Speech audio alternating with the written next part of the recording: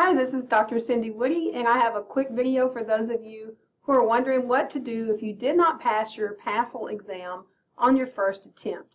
So the question I get is, should I resubmit my PASL task? Okay, so should I resubmit? If so, which task? So remember, a resubmission doesn't mean that you're going to redo all of your tasks. You can choose which ones you want to resubmit. How do I improve and how long do I have to do this? So let's take a look at a couple of examples of people's scores. These aren't actual scores, but they're based on actual scores. So let's look at candidate number one. So candidate number one, of course, you know you need 42 points to pass. That's in TExES right now, and as I'm making this video, it's May 2022, so I guess that's always subject to change. But 64 points possible on the PASL scoring. And candidate number one has earned 22 points out of the possible 64. So it sounds terrible, right? 34.3%. Sounds like a lost cause. No way, this person should not resubmit. Well, I want to take a look at this and see. So there's two possible routes this person may go. So let's look at, obviously, task 2. I want to look at that one first. So on task 2, the person did great. 3 out of 4, 3 out of 4, 3 out of 4, 3 out of 4. For a total of 12 out of 16, which is a very solid score. I would not resubmit task 2. Task 1 and task 3 are not good. So task 1, the person earned 2 out of 16 points. And on task 3, 8 out of 32 points. And be sure and notice that task 3 is the one that has the video. It's more complex. It gets double points. So even though the points add up to 16, they double the score that you get for task 3. So it's worth 32. So the person really only earned 4 points, but because they doubled it, they gave them 8 out of 32. So on task 1 and task 3, I see some scores of 0. Do you see that? So on step 1, 0 out of 4. Step 2, 0 out of 4. Step 3, 0 out of 4. And again, over here, here's a 0, and here's a 0 on step 3. So if this person, if candidate 1 truly did not really do task 1 and task 3 in the field, then I would say do not resubmit. You cannot replicate those tasks, start from scratch, and completely redo all of them in 2 weeks. There's just not enough time for that, and that's typically the window that you'll have for resubmission. So let's say you were going to try to fake it on task 1 and task 3, and you just turn some stuff in, like, oh, maybe they'll score me high and have pity on me and I'll pass. No, no. So you just need to wait, and you need to do that next semester when PASL is offered over again. However, typically when a person earns a 0, it's not because they did a bad job. It's because they missed some technical part of it. Either they did not understand the directions and then did not follow them, or they didn't attach their artifacts.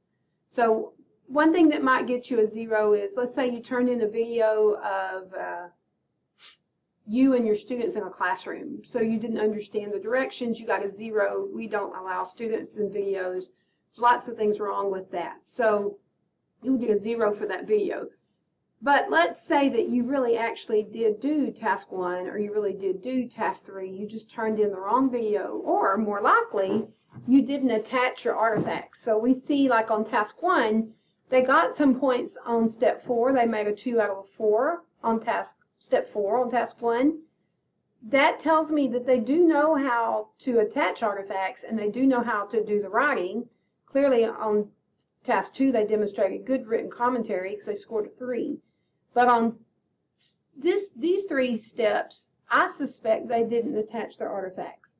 Either that, or they attached artifacts that didn't follow the directions. So it's up to you to decide. Did you understand what you were supposed to do on task 1?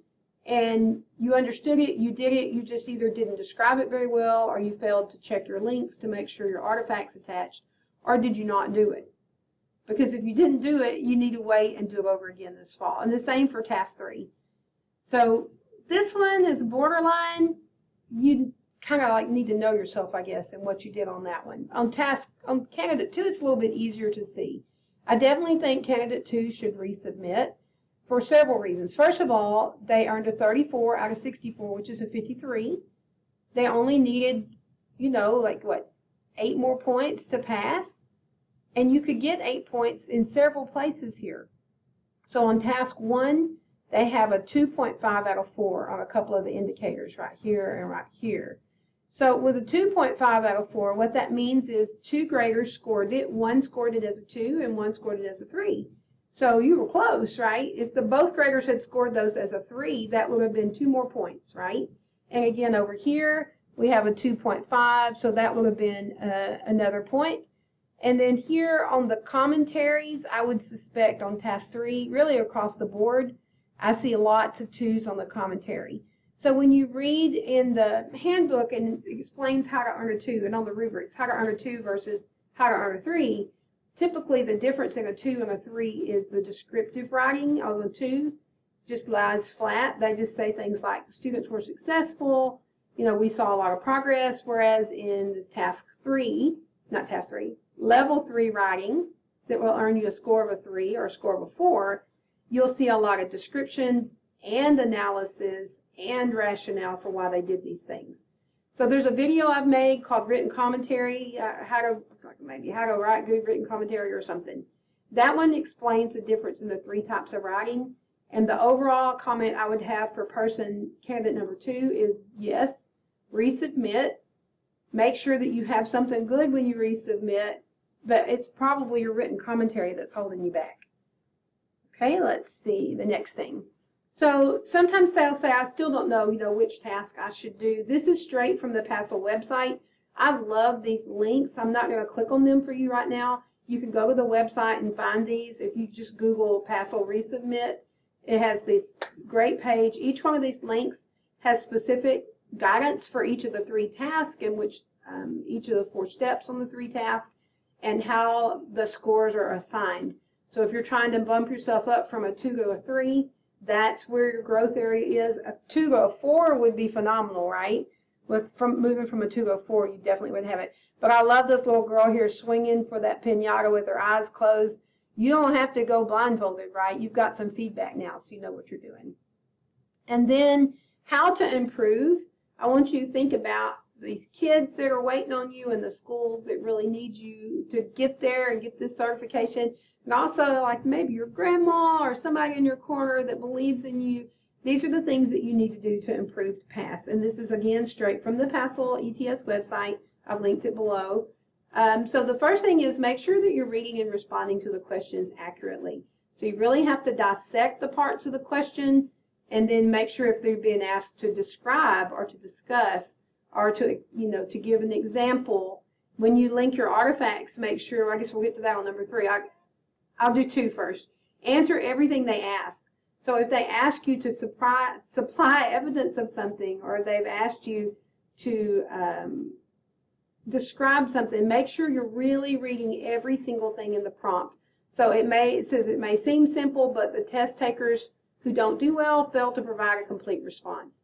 So you could definitely bring your score up higher by making a more complete response. And then another one is to provide the all required artifacts. So definitely a 0 if the artifacts aren't there. Be sure to read what they're asking for in the artifacts and make sure that you're not providing weak artifacts. Strong, you want strong ones. And remember, you should provide new things. Like you're not required to turn in the same things you turned in last time. You're not asking them to just look at it and score it again. There is actually something you can do called rescoring, which is $100 instead of $75, and that really just tells them to look again. I definitely think that you're ahead to do the resubmit, because resubmit allows you to put in new things. And then the last thing is make sure you're thorough and detailed, and it says review the analytical portion of each rubric. That's typically where you can gain some points through your analysis. So here are the deadlines. I apologize, when I did my design helper here on my PowerPoint, it put fall 22 down here. But this is spring 22. That's where I am right now making this video. They're due on May 31st if you're resubmitting. If you're going to wait and do this fall, you can actually, the registration window opens in July, and you can submit all the way up till just after Thanksgiving break, and your scores will be back at the end of Christmas break, looks like December 29th. And that's when the resubmission window opens if you're not successful on that one. Remember, resubmitting allows you to look as if you passed it on the first attempt. So there's definitely an advantage there. And also, to resubmit is $75 per task. So if you can do the math, 75 times 3 is $225 to retake the whole test, versus waiting until the fall or the spring, depends on when you're watching this video. The whole test is $375 when you sign up for it the first time. Resubmitting a task is $75 per task. And like the candidate that we were showing earlier was not going to resubmit task 2, is just $150. If you're only going to resubmit one task, it's only $75. So it's definitely, in the long run, it's a good financial investment if you aren't starting over from scratch. It's just, especially in May, I don't know how in the world you could possibly do these tasks from scratch if you haven't done them to start with. And then one man reached out to me and he was really discouraged. And I said, you know, remember the story of Rich Strike in this year's Kentucky Derby? Rich Strike was a horse at the very back of the pack, a last minute addition. He was so far back, nobody even saw him on the radar. Like, the whole pack was ahead of him. But he really put it on in the last minute of the race. This is, I think this was at 53 seconds left in the race. This is courtesy of NBC. Rich Strike put on everything he had. He gave it all, his all, and he came out and he won the Kentucky Derby. And so I feel like you can do this too. You can give it all you've got these next couple of weeks. Really make PASL the focus of everything that you're doing, the epicenter, I guess, if you're going with that, so that you can pass this exam and you can go into that winner's circle and celebrate passing your PASL. So best wishes to you. You've got this.